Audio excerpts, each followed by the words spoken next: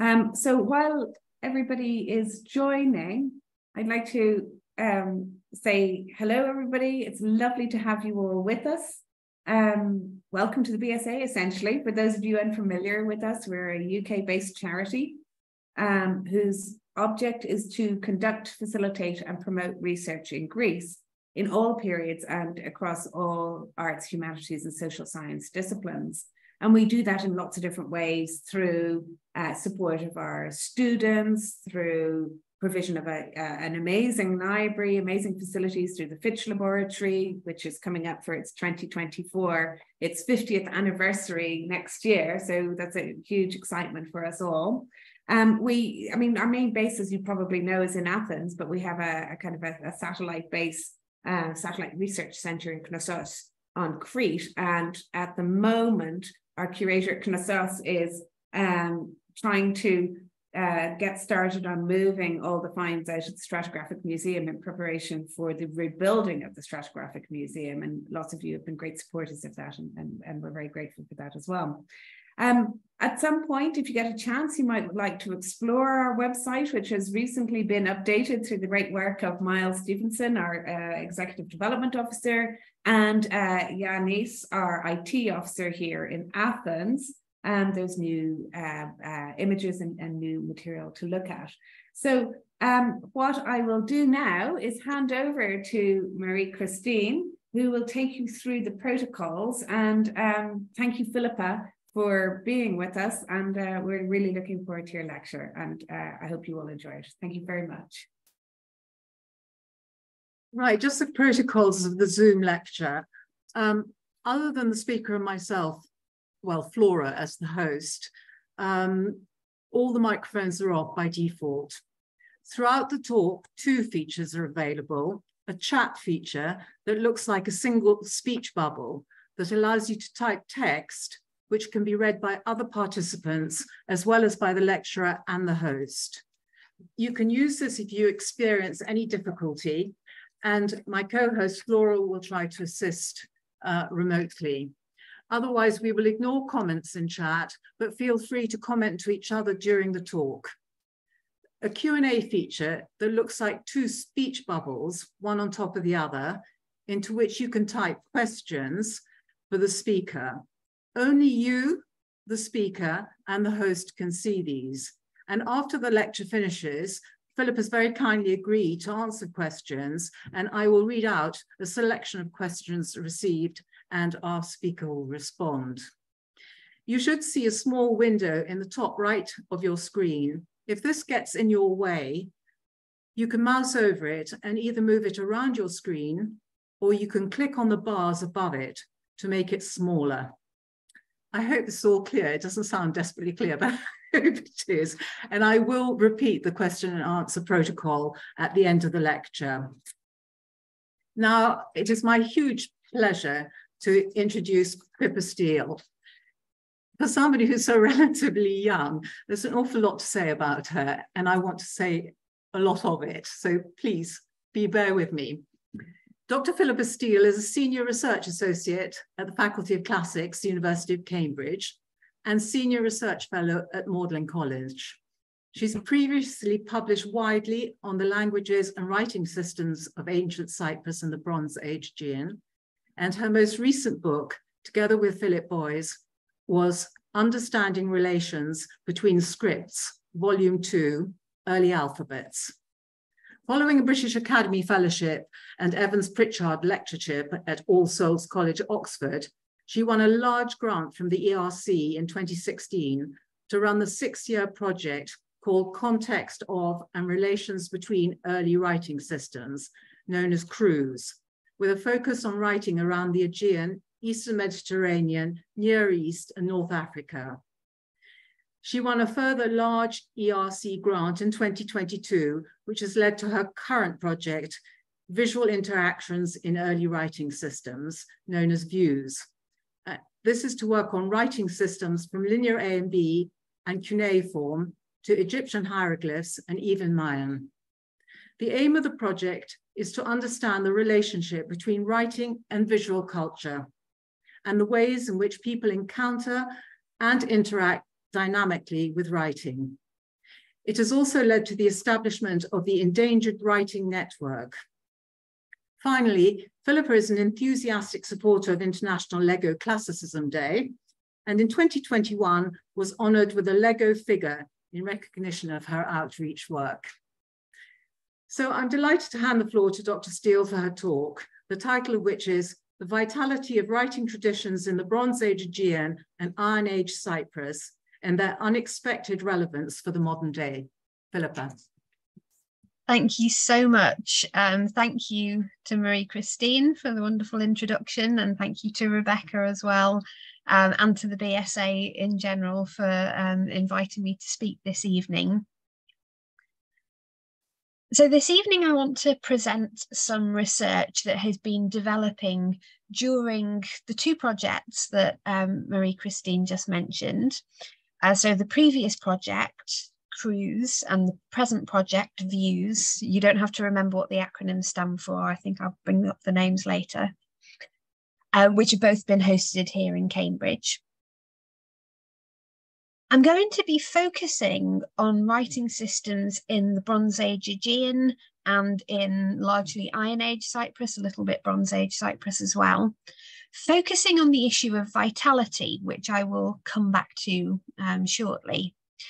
In other words, what keeps a writing tradition alive and what ensures its success and its longevity, or otherwise, as the case may be. I'll begin with the map, which centres Crete and the Aegean, and you can see off to the east the island of Cyprus, which is very close to the Levantine coast. Over in Cyprus, syllabic writing from the Aegean was adopted in the Late Bronze Age, so that's very much part of the sort of geographical sphere that we'll be looking at this evening. Now, in the Aegean, there are three particular writing systems that are of interest: Cretan hieroglyphic, Linear A, and Linear B. So I've given here very rough absolute dates because I think the absolute dates are a little bit more accessible than the archaeological dating. It's worth bearing in mind, however, that these are dates of attestation, so what we have from archaeological remains, and to some extent, we may think that some of the traditions lasted a little bit longer than we can see in the archaeological record. Depends very much on the evidence for each one, which sometimes is open to interpretation. I've also given a very brief summary of the kinds of objects that are inscribed in each of these writing systems, but we'll come back to that in much more detail very shortly. Over in Cyprus, there are then two further writing systems that are of interest: Cypro-Minoan, which belongs to the Bronze Age, and then Cypriot Syllabic, the Cypriot Syllabic script, which was used much later than the other writing systems of this family. So these writing systems are all related to each other very closely. They're all classified as being syllabic, or we could say logosyllabic in some cases.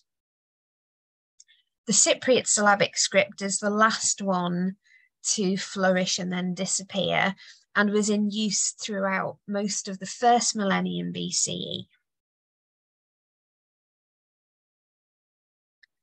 So we'll start off with some perspectives. The two projects that have been mentioned already, Cruise and Views, both lend various kinds of disciplinary perspectives and various research questions to this endeavour.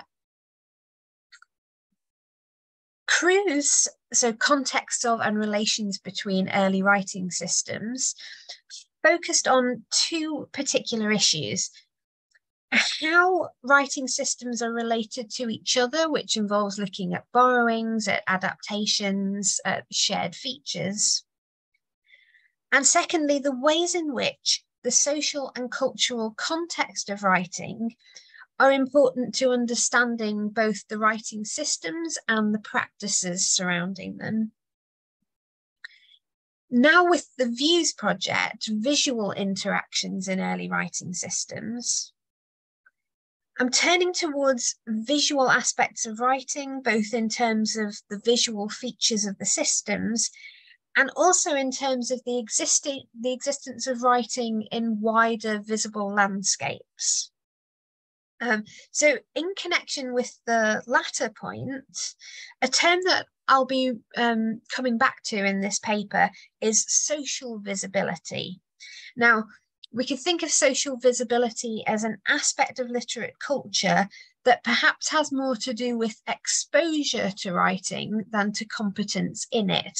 So we're not only concerned with how many people can read and write, but also the question of to whom writing is visible and perhaps to whom it is valuable. And it may indeed have some value for people who can't read it. I also want to mention a very modern problem, which is something that I hope my research will be intersecting with as time goes on. That modern problem has to do with writing traditions in the modern day that are under threat. So did you know that as many as perhaps 80% of the world's writing systems are thought to be under threat, so threatened with loss?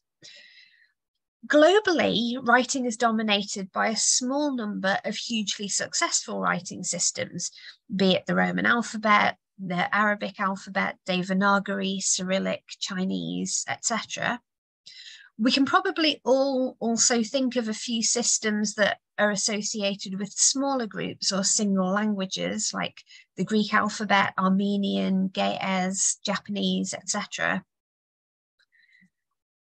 However, against this landscape, minority, indigenous and endangered languages can really struggle to find an accepted written form, and many more recently developed systems are in danger of being lost.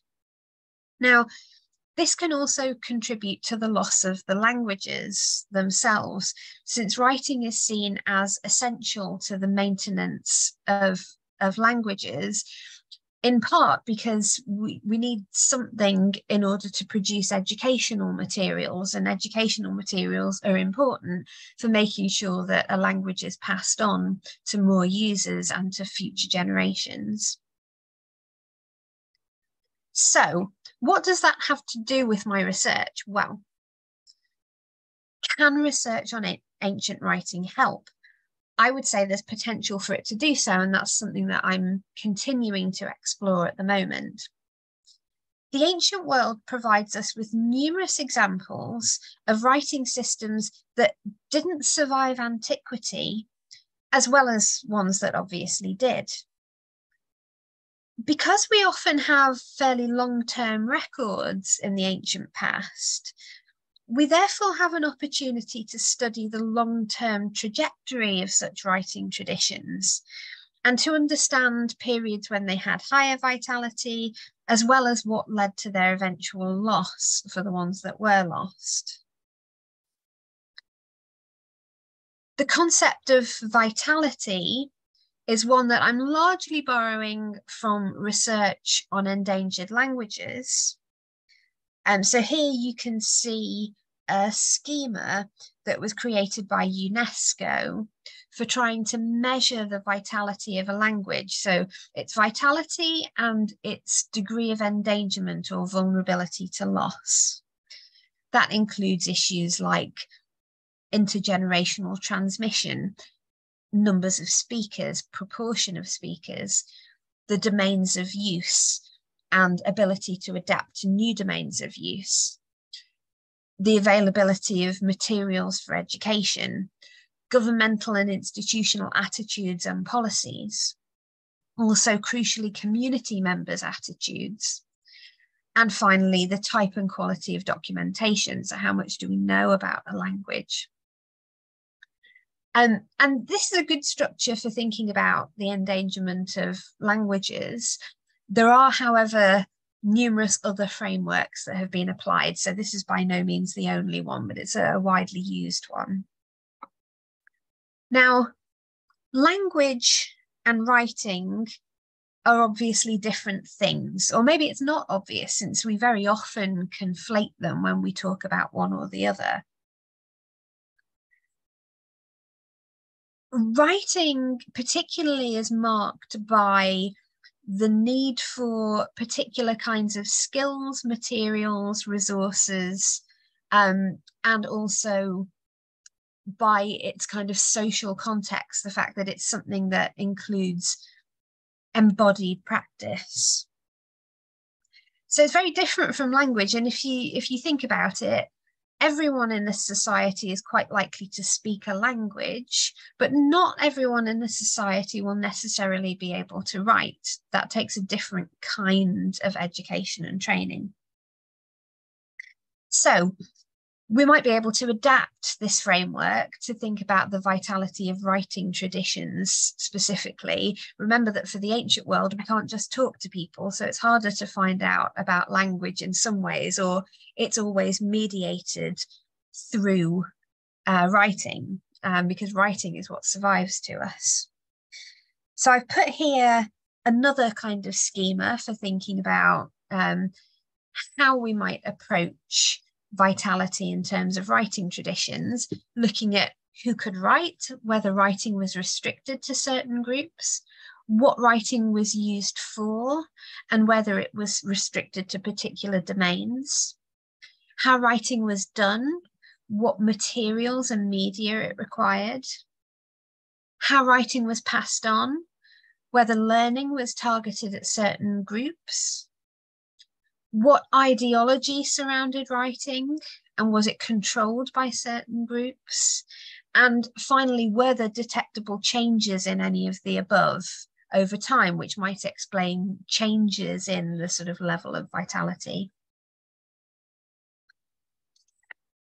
Okay, so that's enough of the sort of theoretical aspect. I'm now going to focus a bit more closely on the writing systems in question to try and think about how they compare with each other in terms of what we can say about their potential vitality.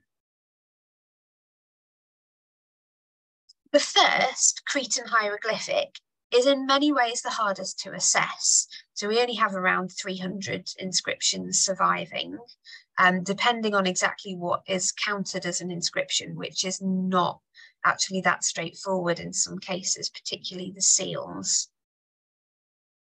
Writing seems to have grown out of seal use. So the top two pictures here are seals of various shapes, usually made in stone, which bear inscriptions. Seals are not the only inscribed items. They also coexist with writing on clay documents.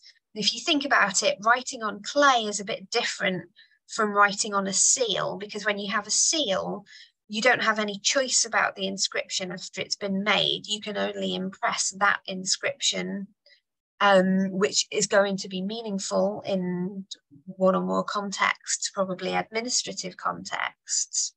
Whereas if you write directly on clay, you have free choice over what you can write, potentially. So there are some differences there between these two traditions within Cretan hieroglyphic. So in the middle there, you can see one kind of clay document, a clay bar, and bottom left, a medallion, and there are various other clay document shapes that were in use. Seal use was evidently closely connected with administration, because we actually see clay documents frequently impressed with inscribed seal impressions. For one thing, that tells us that these are sets of practices that are intended to overlap and to work in synergy. There are also a very small number of apparently non-administrative inscriptions on clay and stone vessels, but that really is a small number for Cretan hieroglyphic. I also thought I would briefly mention that we also have a clay administrative document from the sanctuary site at Katasimi, which is written in what looks very much like Cretan hieroglyphic. Now, that looks odd. So does this mean that we have administrative writing of some kind within a religious context, religious administration perhaps? It's only a one-off find, so it's very difficult to understand that context.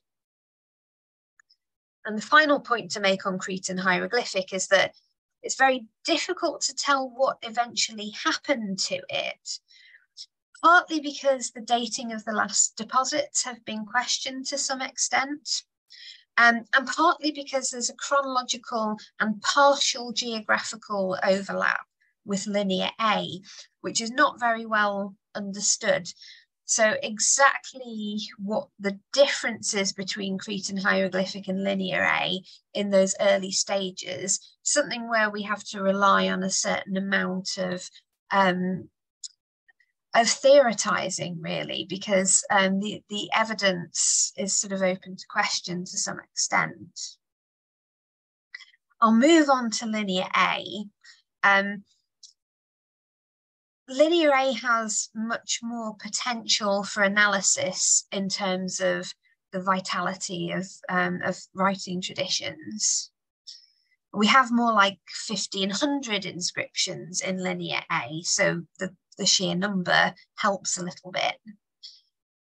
Clay documents are by far the most numerous, especially clay tablets like the one on the right here.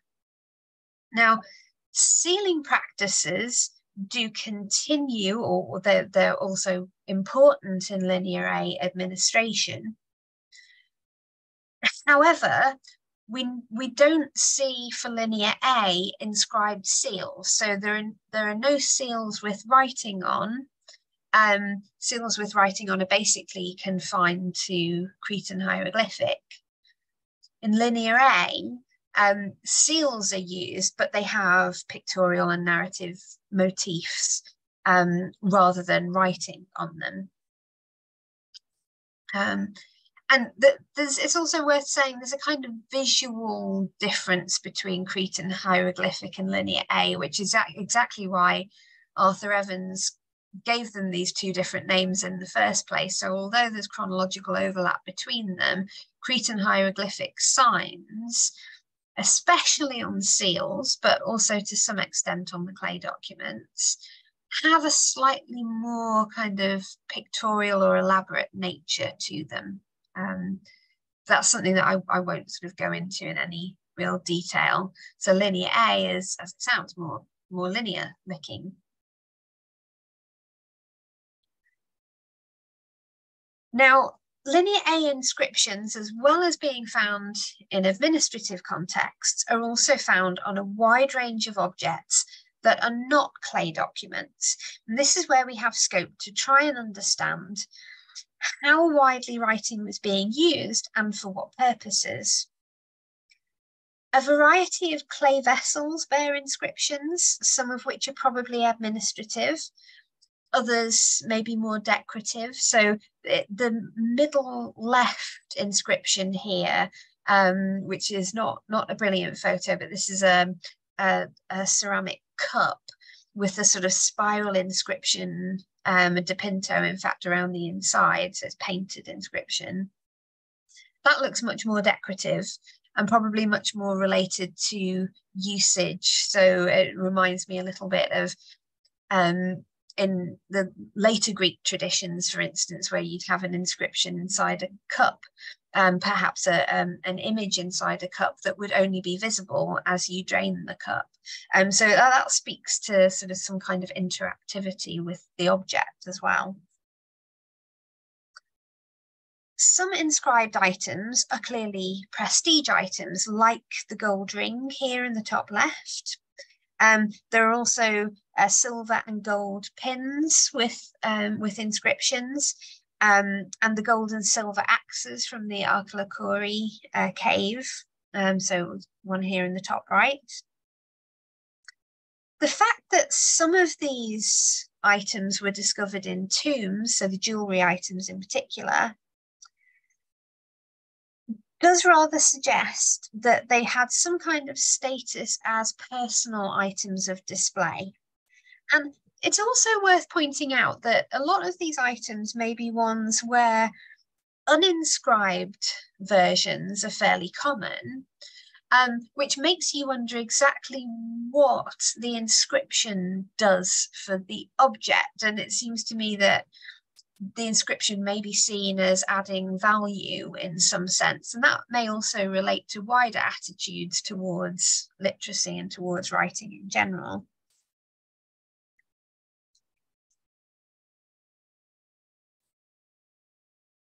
Now, out of the non-administrative inscriptions, many come from ritual contexts, including the axes just mentioned. So I've done a sort of reshuffle of the inscriptions here. Top left now is a figurine which has some writing around the skirt, so broken figurine, so we don't actually see what the top part looked like, but there is a painted inscription around the skirt of the figurine. So that again looks like a sort of religious context probably, though inscribed figurines are very rare. There's only this example and one other. The middle and bottom right are two examples of the most frequently found non-administrative inscriptions, namely the inscribed stone vessels, which are typically known as libation bowls. There's quite a bit of variation in their morphology and type. So we have nearly 50 examples of inscribed libation bowls. Actually, that means that they constitute only a small proportion of existing libation vessels. So again, an item where you can have them inscribed or uninscribed, and we may wonder what the inscription adds to an object that could exist without writing. Nevertheless, this is a significant body of material pointing towards literacy in the religious sphere, and even more importantly, these objects suggest some exposure to writing during ritual activities, since we assume that they were actually used in ritual, though exactly what a libation meant in this context is not something that I'm going to reflect on in too much detail, but it's an interesting question, especially because the bowls are often quite shallow, and you wonder sort of exactly what they may have contained and how effectively. Finally, I included this ring on the bottom left that's a gold seal ring, not because it has an inscription, which it doesn't, but because it shows an image of a figure who is probably a goddess or a priestess holding an instrument with a long handle and a circular terminus. Now, that item was long thought to be a mirror, but more recently, this object that the priestess or goddess is holding has been reinterpreted as a sort of scepter, some kind of instrument that would have been used in ritual activity. And in fact, an object of this shape has been found at Knossos bearing a very long linear A inscription. I haven't included images of that because it hasn't yet been published, though I have seen pictures of the object. Again, this object is most plausibly interpreted as having a ritual context, and its inscription is significant. So it may be that the text would have been read out if a priestess may have been involved in kind of using the object and perhaps mediating its message to a religious audience. Then there may also have been some degree of orality, maybe reading out the inscription or parts of it to the audience. That could also mean that we have literate people involved in religion for whom their literacy is kind of a part of their religious role.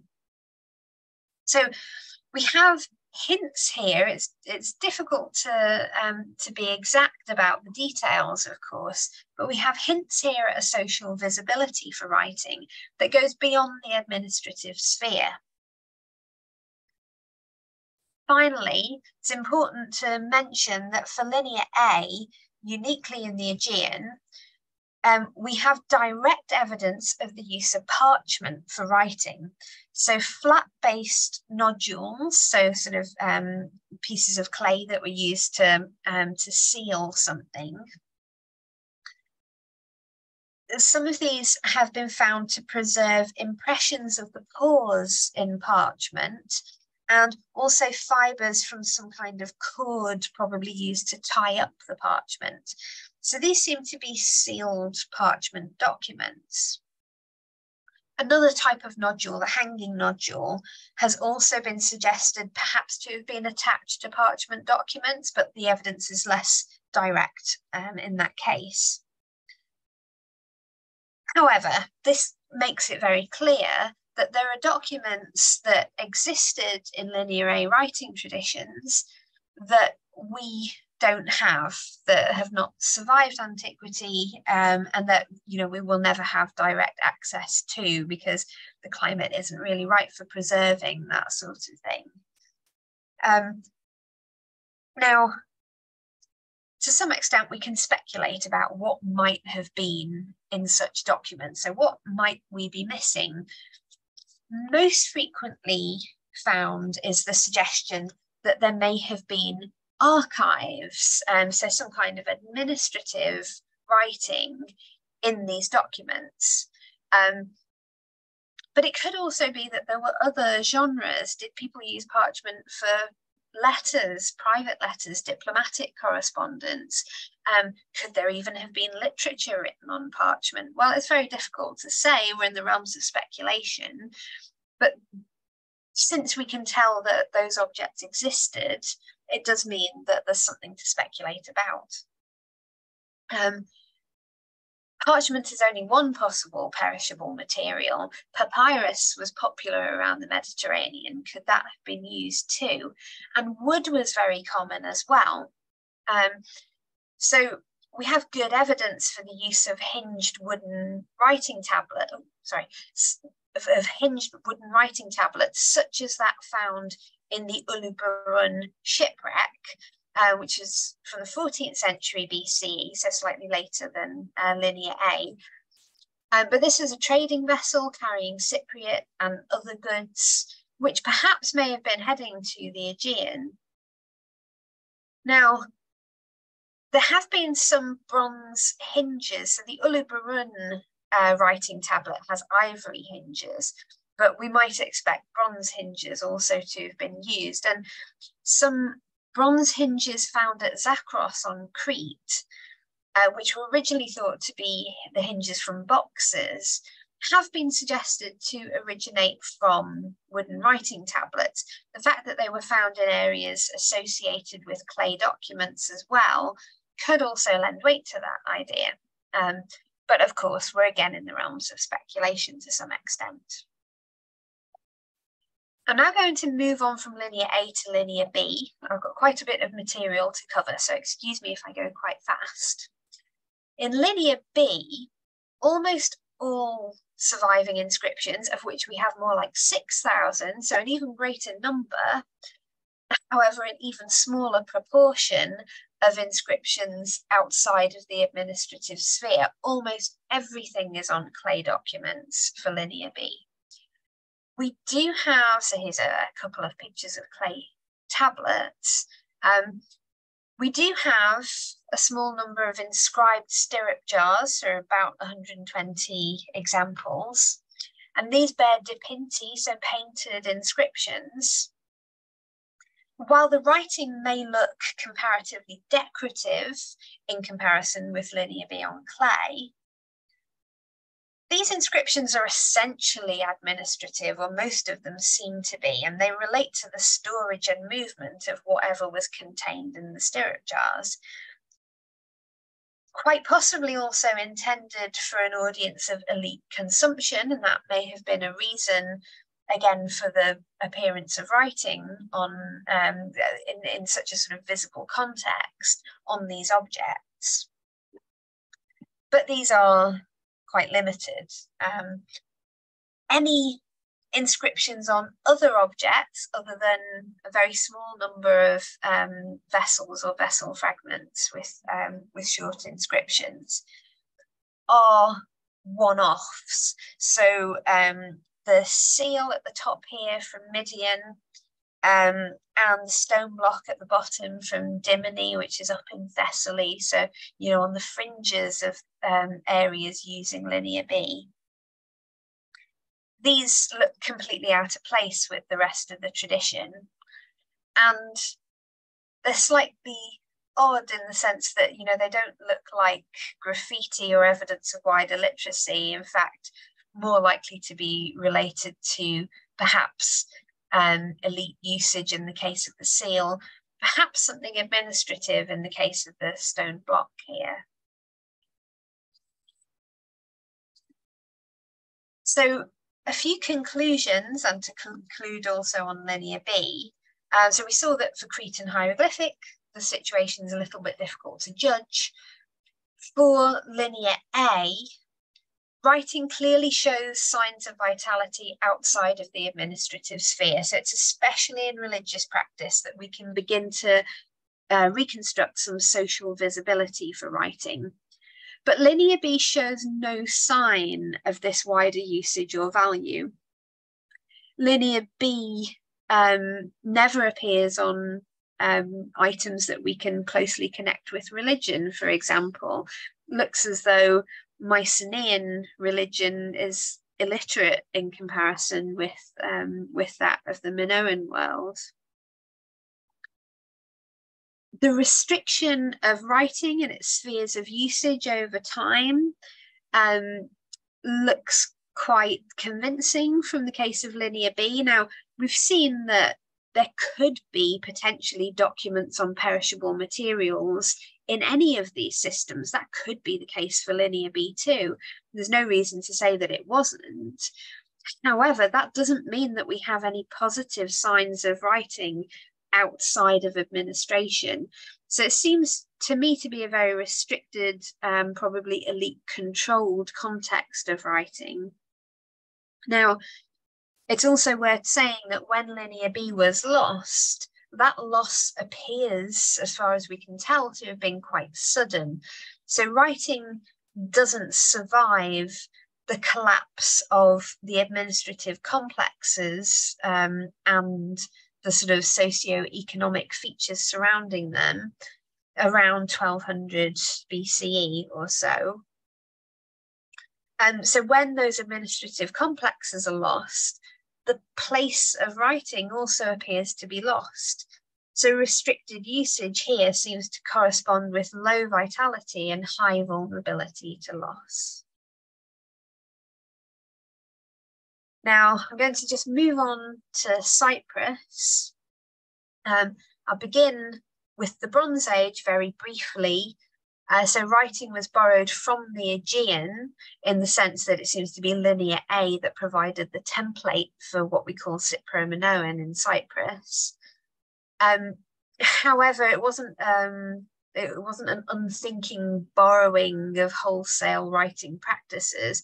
Cypriot writing is really distinctive, both from writing in the Aegean and from writing around the Near East, which, as we saw on the map earlier, Cyprus is very close to areas using cuneiform and so on.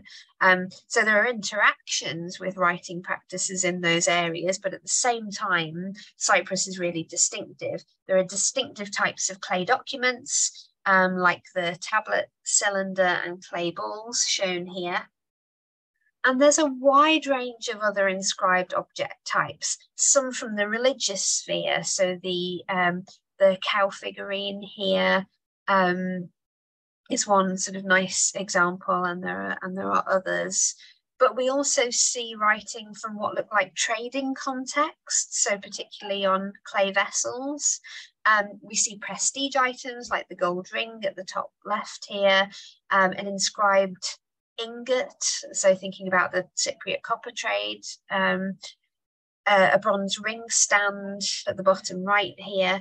There are lots of different types of inscriptions, small numbers of each, so we only have around 250 surviving inscriptions.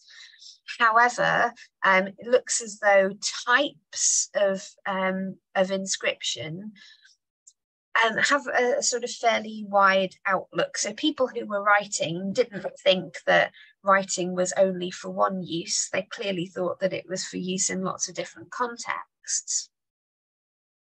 Now, I'll move straight on to the Cypriot Syllabary. So the Cypriot Syllabic script was a direct continuation from Cypro-Minoan. So unlike in the Aegean, literacy continues across the end of the Bronze Age and into the Iron Age.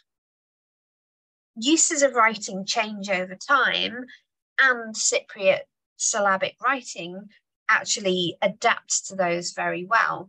So we see Phoenician is also used on the island, and with Phoenician we see other inscription types like tombstones, for instance, are a new thing around this time. Now we see those in Cypriot syllabic writing too. Monumental inscriptions begin to become very important in the landscape. So sorry, I'll just go back to that slide. Bottom right, you have the Idalian bilingual, which is famously used to decode the Cypriot syllabic script. So that has Phoenician and Cypriot syllabary. Top right, a funerary inscription. And at the bottom here, the famous Idalian bronze, which is probably imitative of a wooden type of document. So we have evidence that this shape of document would have been made in wood, but this is sort of bronze version meant to last. And writing was very clearly used for a wide range of uses. So here you see a votive ear with an inscription. So probably for ear health, I assume, and an earring in the top right, a seal just underneath it, a coin. So we get coinage, we get royal dynasties using writing as a kind of signature. You know, they're making political monumental inscriptions and they're issuing coinage. On the right next to it, a graffito on a piece of pottery.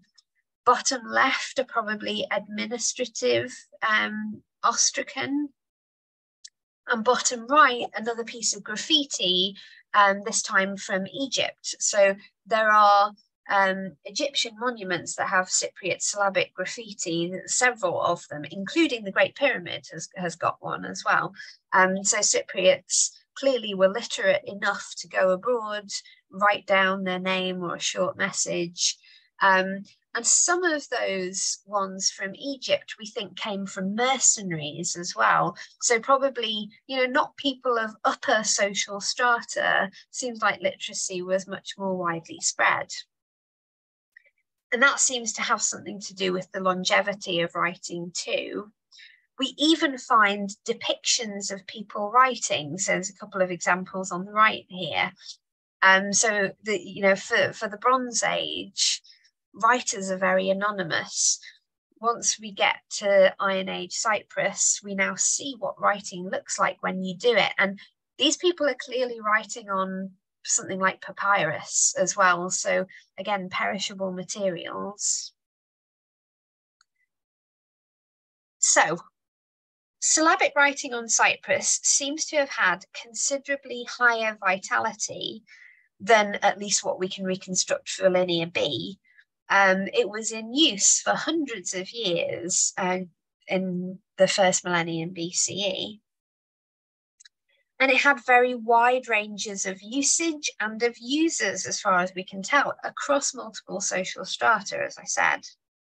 Now, it is true to say that Cypriot syllabic writing was lost in the end, but it suffered a slow death, not a sudden one as things appear for Linear B. So first, people in Cyprus, particularly royal dynasties, started to get interested in wider Mediterranean politics, and particularly the Greek-speaking world, where the Greek alphabet was used at this time. And they started to occasionally introduce the alphabet into inscriptions from the 5th century BCE onwards. Then at the end of the 4th century BCE, following Alexander the Great's death, Cyprus became part of the Ptolemaic administration. And under the Ptolemies, now any official inscriptions would be issued not in the local Cypriot dialect and script, but in the Greek alphabetic koine, so a Mediterranean-wide variety of Greek. Now, we do actually have late inscriptions from Cyprus that come from the religious sphere, which is kind of interesting because that seems to be where syllabic writing held out for the longest. And these inscriptions show us that syllabic writing actually continued until at least the 2nd century BCE. And who knows exactly at what point it was lost.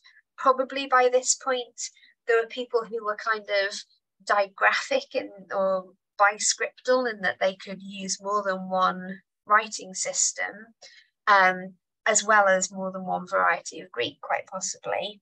The local ancient dialect of Cyprus also died out, in fact, probably around the same time as the writing system, as far as we can tell. Certainly, they had a close relationship, and there seems to have been an issue of sort of identity involved. So that Cypriot syllabic script for a long time expressed Cypriot identity, but towards the end, under the Ptolemaic administration, and as the generations went by, presumably people saw the sense in mostly using the Greek koine and the Greek alphabet, and so passed it on less and passed their own local dialect and the Cypriot syllabic writing system onto their children less and less as time went on. So a slow death rather than a sudden one. Now, I'm just very briefly going to return to some of the questions I raised at the beginning. Has this helped us to think about the vitality of writing traditions?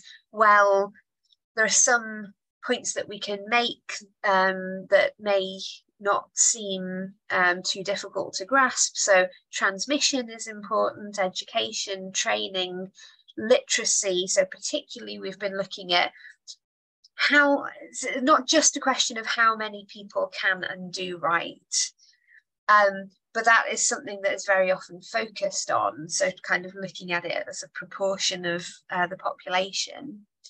State support is important. So as we've seen for both the Linear B and the Cypriot syllabic cases, and also access to materials and tools that are needed to write. But also ideological connections are important. Attitudes to writing, the social visibility, as I said, seems to be a significant difference between Linear A, which survived in as much as it was sort of adopted and turned into Linear B, whereas Linear B, with its very low social visibility, seems to have died out suddenly. And for Cyprus, a slower death rather than a sudden one for something that was for a long time very highly socially visible and probably lost social visibility towards the end under the Ptolemies. Attitudes to writing are clearly very important, and also how varied and how adaptable the uses of writing are. So I think there are some valuable lessons there that we can feed back. And I will just mention something that Marie-Christine mentioned at the beginning, namely the Endangered Writing Network. And this is the forum where I'm trying to sort of find people who are interested in thinking about how ancient world research might impact on efforts in the modern day to maintain and even revitalize writing traditions associated with endangered and minority languages. For which we have several partners. I will just show a brief slide for. And I will finish there. Thank you very much for your attention. Philippa, thank you very much indeed for a most interesting presentation. We've had a comment from Professor Gardner, and she's saying that the struggle to find a written form which you refer to in the contemporary context is mediated by a key concept, standardization. Spoken languages show huge internal variation, and speakers do not always agree as to which version of their language should be standardized and hence written down. Would you like to comment on her comment? Thank you. Yes, that's an excellent comment, and clearly very true. So if we look at some modern attempts to create an orthography or writing system for a new language, what we sometimes see is that it's very difficult for people using different dialects or different varieties to agree on what the standardized form should be. So the modern Mayan languages are a really important case in point, where people have often gone in different directions. I think standardization is really important there. Now, it's not something that I've sort of mentioned really tonight, but is something that I've been thinking about quite a lot. Standardization for the ancient world is something that we clearly do see, and something that is often mediated through training. Now, the degree to which you therefore need some sort of controlling factor, so perhaps a political regime, perhaps elites who sort of control kind of what writing is for, that is a more difficult question, I think, because a standard needs to come from somewhere and needs to be disseminated in some way. Linear B is very highly standardized. That doesn't mean that there's no variation within it, but it's very highly standardized. Even Cypriot Syllabic writing was very highly standardized, in fact, and there was general agreement across various groups of people living under slightly different political regimes, in that the different city kingdoms were autonomous from each other, just as we think of Mycenaean centres. But nevertheless, there seemed to be a common acceptance of the writing tradition and also its rules, right down to, in Cypriot syllabic writing, what direction you write in, depending on where you come from. So Paphian writing is left to right, writing across most of the rest of the island is right to left. So there are differences there, and there's clearly a degree of standardization too. Now, that's something that I'm actually looking to work on a bit further in the future. So perhaps I won't say too much more at this stage, but yeah, a very important point, I think. Okay, I sort of myself would quite like to ask, because I'm sure is an extremely mundane question, but if you look at the people who are writing Linear B and are concerned with the contents of stirrup jars or the movement of goods and things like that and the storing of things, does that imply that those people were part of an elite? Or, because I mean, if you look at it the other way, you could think, well, really, they probably weren't terribly elite, but had masters who were more elite than them. It's very difficult, I think, to pin down the concept of elite, of kind of elite practice, especially in relationship to writing. I think we're quite used also to thinking about other societies around the Mediterranean and what writing meant there. So, you know, in Egypt, for example, you see a certain disconnection between some elites and some specialists in writing who could have been perfectly high status individuals, and often they certainly were. But there's a kind of disconnect sort of across the social spectrum, I think. And for areas using cuneiform too, we see people specialising in writing. They won't all have been high status, but some of them will. For the Aegean, writers are so anonymous that it's very difficult to tell. Now, we do have, for Linear B, at least a reconstruction that allows us to to pin down two of the most common hands as identified paleographically. So these are individuals identified by their handwriting. And they are identified with names found in the tablets on various kind of contextual bases. Now, that makes it look as though these individuals who can write and who do write are also relatively high status administrators, since they seem to have sort of extensive administrative duties. Now, whether that means they're part of the elite is a whole extra step, in a sense. What do we mean by the elite? You know, we're only talking about people in the very upper echelons of society who are, so, you know, the Wanaks in Mycenaean society and so on, the ones who have both the ideological control and the resource control sort of under their fingertips. Well, I mean, actually, there's probably a much more complex situation than that, I suspect. So I think some writers may well not have been elites, but it depends sort of on what period and what writing system and what writing tradition you're talking about. But in many cases, it's actually quite difficult to get writing away from what seem to be elite uses, and that means that, you know, it's very hard to detect people kind of lower down the social strata.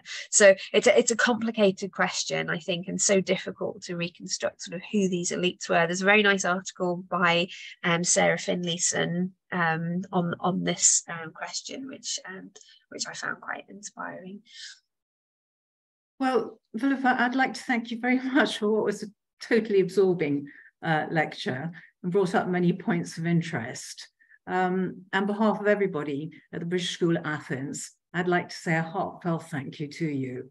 And just before we all sign off, I would just like you to remind everybody who listened to the lecture to the donate button, because at the end of the day, the British School at Athens is a charity and we badly need your support. So if you could press the donate button, we would really very much like you to. And the final thing I want to say before we sign off is that our next lecture is going to be on the 4th of July, and it's a hybrid lecture on Zoom and also in person in the Senate room of Senate House. And it will be James Wickley speaking to us about his work in Crete. So thank you very much, everybody. And thank you very much, Philippa. It's been a delight. Thank you.